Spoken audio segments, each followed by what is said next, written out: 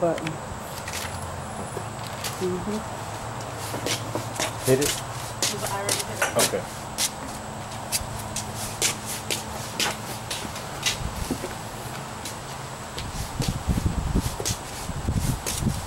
Amen. I'm thankful and I'm grateful for us being out here today. We chose to sit outside and bring the gospel outside on today, that those that choose to come by can stop by and partake in the bread of life. Jesus Christ being the bread of life, him being the very word of God, Logos. Amen.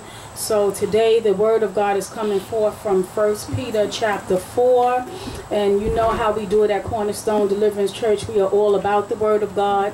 So I'm going to ask that you stand on your feet, because we're going to read the word responsibly. I will read the first verse and you can read the second. Amen. Amen. Okay, amen. So just stand on your feet so we can read the word. 1 Peter 4. 1 Peter chapter 4. The first verse says, "For as much then as Christ has suffered for us in the flesh, arm yourselves likewise with the same mind, for he that hath suffered in the flesh has ceased from sin, That he no longer should live the rest of his time in the flesh for the lust of men, but the will of God. For the time past of our life may suffice us to have wrought the will of the Gentiles when we walked in lasciviousness, lust, excess of wine, revelings, banquetings, and abominable idolatries. In regard to thee, they think it strange that you do not run with them in the same flood of disabuse. Who shall give account to him that is ready to judge the quick and the dead? For this is the reason the gospel was preached even to those who are not dead, that they may not be judged according to the men in the flesh, but live according to God in the Spirit. But the end of all things is at hand. Be ye therefore sober and watch unto prayer. And above all things, have fervent charity among yourselves, for charity shall cover the multitude of sins. Use hospitality one to another without grudging. Can you read? As every man hath received the gift, even so minister the same one to another, as good stewards of the manifold grace of God. Verse 11, if any man speak, let him speak as the oracles of God. If any man minister, let him do it as of the ability which God giveth, that God in all things may be glorified through Jesus Christ, to whom be praise and dominion forever and ever. Amen. Verse 12. Dear friends, do not be surprised at the painful trial you are suffering, as though something strange were happening to you. But rejoice inasmuch as ye are partakers of Christ, suffering, that when his glory shall be revealed, ye may be glad also with exceedingly joy. If you are reproached for the name of Christ, blessed are you. For the Spirit of God and God resteth upon you. on that part he is evil spoken of, but on your part he is glorified. But let none of you suffer as a murderer, or as a thief, or as an evildoer, or as a busybody other men's business, in other men's business. Yet However, if any if man you suffer as a Christian, Christian, do not let be him ashamed, not be ashamed, but but let him praise glorify God and God bear that on name. his behalf. For the time is come that judgment must begin at the house of God. And if it first begin at us, which shall the end be of them that obey not the gospel of God?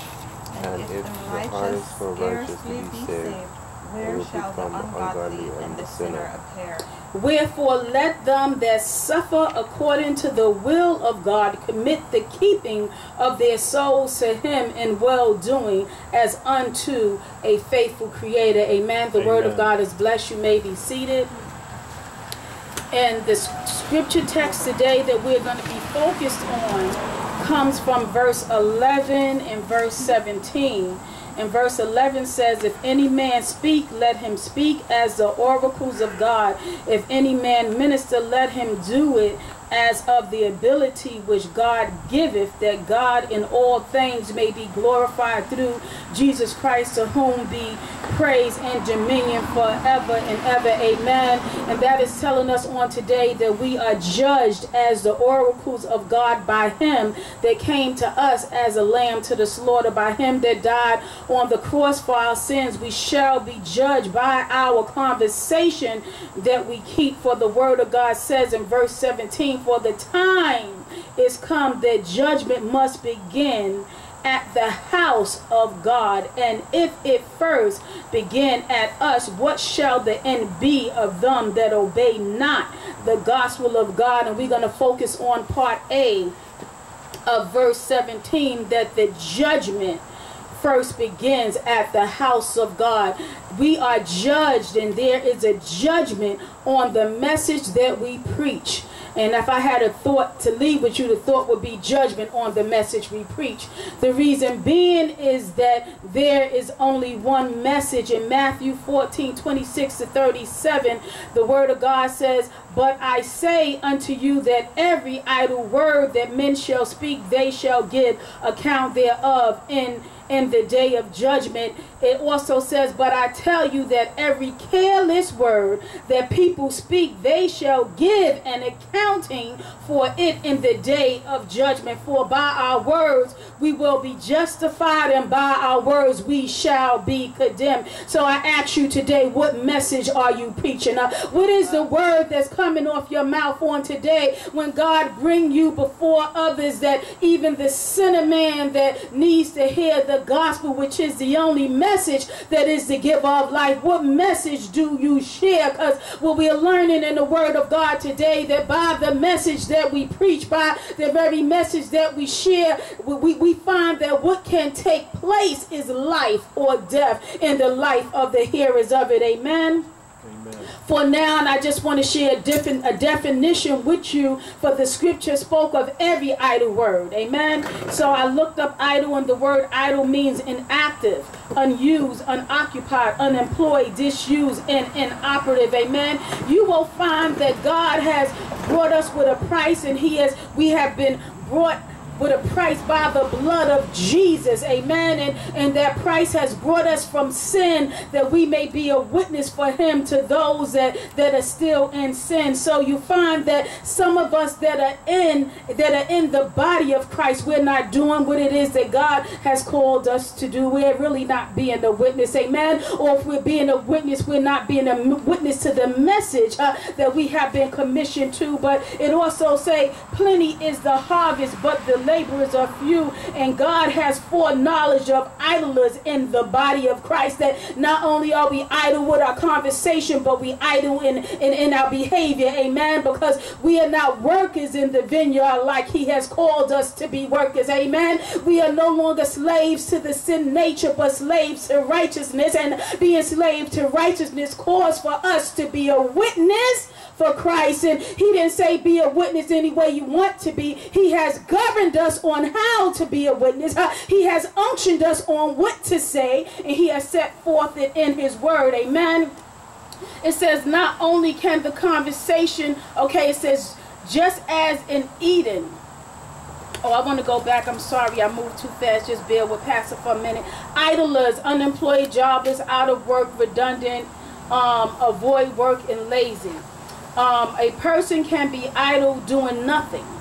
Amen. If you do nothing, you're idle. Idle conversation, frivolous, trivial, trifling, vain, minor, petty, shallow, worthless, unimportant, and insignificant. There's a lot of things that we can share in conversation when we meet people, even amongst ourselves. There's a lot of things that we can have to say, but the word of God is telling us that if it's not what it is that he has unctioned us to say, it is considered to be idle. Amen. If you're not sharing the gospel being the crucifixion, the burial, and the resurrection of Jesus Christ that gives life to the sinner man, we are speaking idly. Amen. So I'm here to tell you on today that just as it is in Eden, man was given one commandment, and that commandment was not to eat of the fruit of the tree of knowledge and good, of good and evil. And man was supposed to be obedient unto that command, but we see that man failed, and still today we see that man still continues to fail to be obedient to the command and the commissioning of God, because the word of God tells us here that prior to the ascension of Jesus Christ, he commanded and commissioned those that believe to preach the gospel, the good news that affords life to a dying world. So the message that the church, those that believe, has been commissioned to preach, we're not talking about your church organization, for the word of God defines the church to be 2 or 3 gathered in his name. That's 2 or 3 spirit-filled believers gathered in his name, that they are the church. That is not in your 501c3. No, it's not. It's not in your organization with your laws of man. That's not where it is. That if the spirit-filled believers do not gather in your organization, your organization is an organization and not the church. So we find here that prior to the ascension of Jesus Christ, he commanded, commissioned those that believe to preach the gospel, the good news, amen, that the message of John the Baptist, who was a forerunner of Jesus Christ. Someone pull up Matthew 3. We're going to read verses 1 through 2 because we want to know what that message was. What was the message that the angel Gabriel that gave John the Baptist a rhema word that was given to Zechariah, the father of John the Baptist? Is the message should be in Matthew chapter 3 verses 1 to 2. What was the message? In those days John the Baptist came, preaching in the desert of Judah and saying, Repent, for the kingdom of heaven is near. This is he who was spoken of through the prophet Elijah. John the Baptist was spoken of by the prophet Isaiah that he will be the one crying out in the wilderness, and his message was a message of repentance. I'm here to tell you that the message have not changed, that even Jesus had a message, amen, and his message is in Matthew 4:16-17. The first one that get it to read it. Matthew 4:16-17. John the Baptist had a message of repentance. What was Jesus' message? The people living in darkness have seen a great light. On those living in the land of the shadow of death, a light was dawned. From that time on, Jesus began to preach, Repent, for the kingdom of heaven is near. From that time on, him being the light in the world, he began to preach, Repent, for the kingdom of heaven is at near, that the kingdom of God, the new heavens and the new earth, new Jerusalem, shall be established here on the earth. Amen. Because the word of God says that the old heaven and the old earth shall pass away. Amen. So we find that John the Baptist had the message. The message was a message of repentance, in Jesus Christ of Nazareth. He had the message. He who is the light that John the Baptist bore witness to, and that message was a message of repentance. Now tell me why today in the church we have a whole bunch of messages, and none of the messages call for the people to repent, from the sinner man to those that are carnal in the church that's not aligned with the things that God has set forth in his word. Our message should always contain a message of repentance.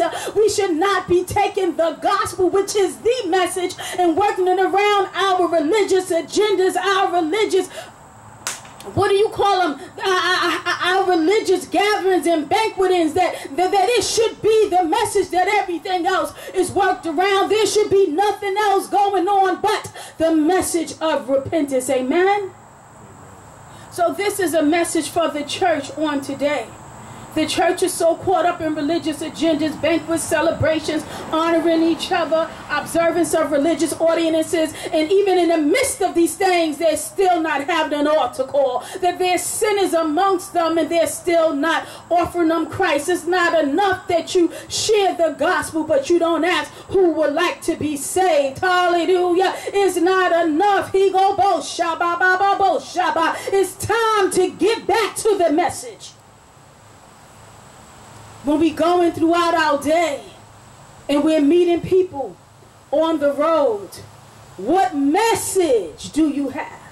The message should not be what church do you go to? Who is your pastor? The message should be, do you know Jesus? That's what the message should be, because there's many that proclaim to know God, but they proclaim to know him without Jesus. But I heard the word say that the Son came that he may show us the Father, and that once you see the Son that you have seen the Father. So tell me, how is it that you can know God but not know who Jesus is, and he not be Lord and Savior over your life? How can you know him? So you find that the reason why there is so much error, you find that the reason why the manifestation of the power of God is not taking place in all the earth like it should, because Jesus Christ was founded on the manifestation of the power. He that is contained in the glory, he that is the glory, he that sits in glory. In order for the glory to be manifested, we must have the right message. Amen. He's not showing up at any other name. He's only showing up at his name. When people ask the church who it is that they come to represent, we should not have our church organization name as who we're representing, for the only name that is being represented in the earth in which there is power to save lives is the name of Jesus Christ of Nazareth. So what the church should be stating is that we come in the name of Jesus, in the power of the blood of Jesus, and in his spirit. And the only thing that we do represent is, amen, the healings and the preaching of the gospel for the healing of the families in the land. Amen.